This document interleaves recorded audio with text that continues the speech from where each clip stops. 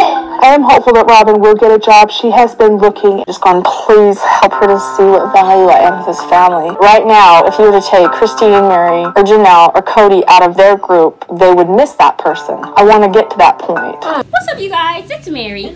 Be much as a like, share, subscribe, and comment down below, y'all. Today we are going to be talking about Sister Wives, you guys, and we are going to be talking about the what is it? The lie that Robyn continued to tell Janelle when she first came into the family. And that lie was about her getting a job. I mean, I feel like we all know that Robyn never had any intention to get a job. No. But I feel like she was just giving false hope. Yeah, and then also the whole thing about how, I mean, I know Christine sat down there and lied because she was still kissing Cody's derriere. But she was talking about how, oh, you know, Robyn, she freed me of my responsibilities. Even Gwen was like, what responsibilities? Because she was like, well, I want to, and then Ron was like, well, I want to be seen as valuable in this family, you know. Right. Hopefully they one day they'll see my value. Because but you wanted to one. If they took out any one of the other wives, that they will be missed. Yeah. But if she was removed, no one will miss her because she just came. They were functioning quite well before you arrived. I know, but then you ruined everything. Yeah.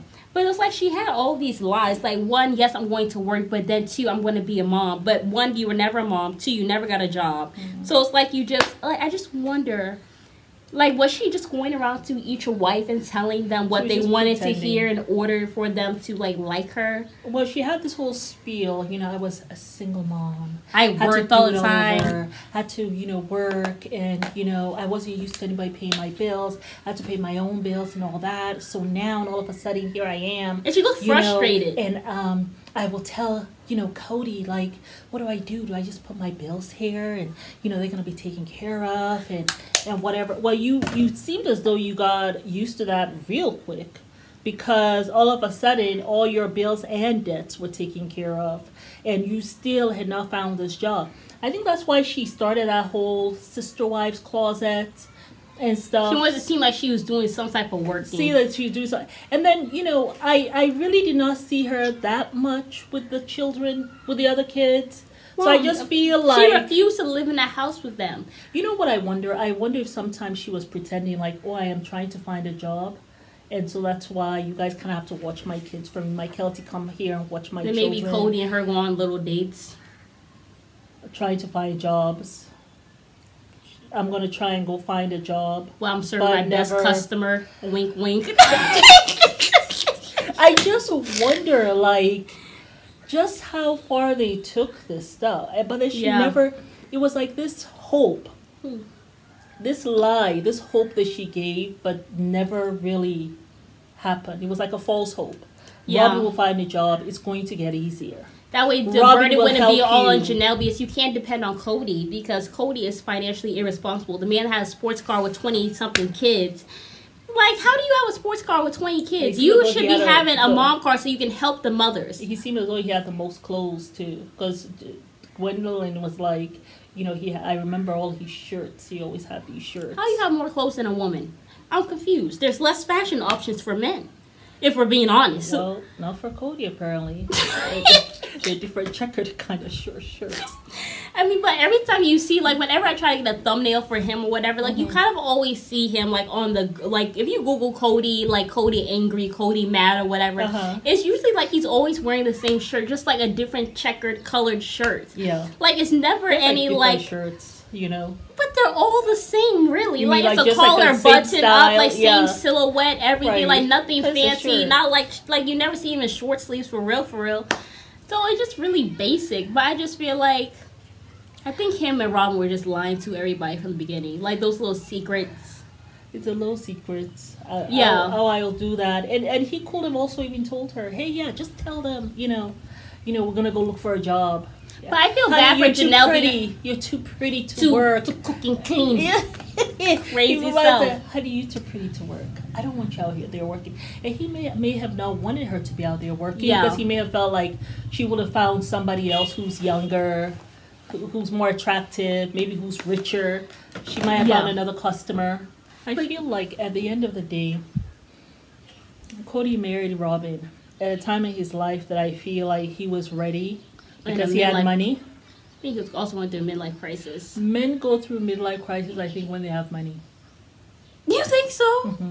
Because they usually do get money when they're older. And they get the woman that they feel as though they wanted. He, and yeah, maybe also just midlife crisis because what if you're a man and you go to a midlife crisis but you ain't got no money?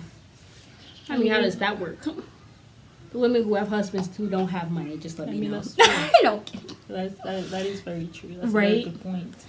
And it kind of seems as though but this is kind of has been Cody's MO, right? Right. Even when he was with Mary, he was always kind of searching. He said in his book that he loves the idea of love. Right. He loves love. Whatever. A dumb statement that I feel is. But anyway, and he loves that. Or he loves love should be multiplied, not divided. You have to divide your love amongst multiple women. So what are you talking about? I never understood that. He should have said love should be multiplied, not subtracted. That would have made a little bit more sense. But what he has been doing is he had Mary was still looking for someone. He had Janelle still looking for someone, right? Had Christine. By this time they were actually quite poor, right? They're eating the mildew bread. Had a lot of children, right?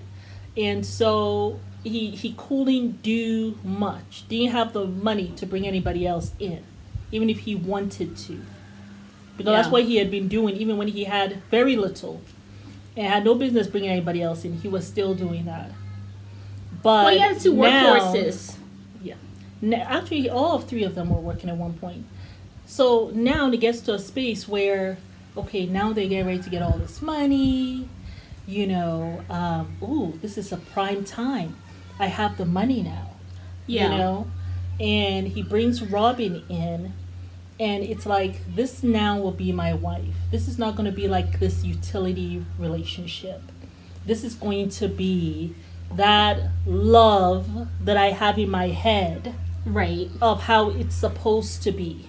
She'll be my princess. I'll take care of her. Robyn is he going to be my, best customer. Whatever that means to her. That was very odd.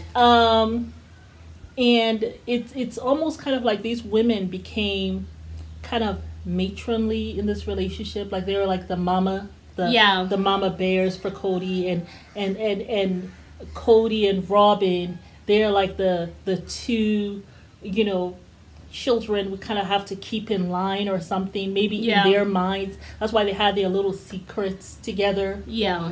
I always feel like.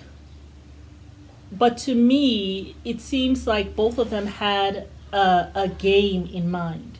Yeah. Like at the end of the day, these women were going to be kind of pushed to the side. Right. And that's kind of what saddens me, though. But what also saddens me is Janelle, because it seems like Janelle actually did not want to have to have all the financial burden on her.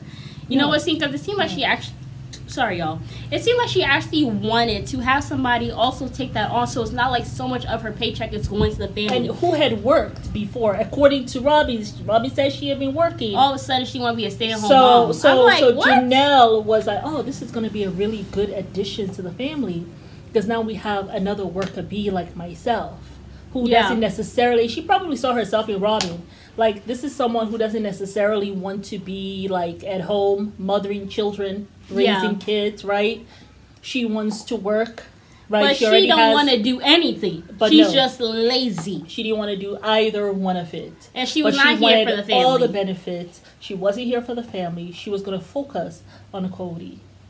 Yeah. Because she knew that through Cody, she will get her 5-year plan established and get the princess lifestyle that she wanted, though she came in with 3 children as a single mom. Yeah, but in the next video we're with 3 other women. Yeah, but in the next video I definitely want to get into Robyn's parenting, like her mothering, because I don't feel like we've ever really dove into it on this channel, because it's a really, really weird, complicated way, the way she mothers. It's she's doing it for the kids, but that she's really not.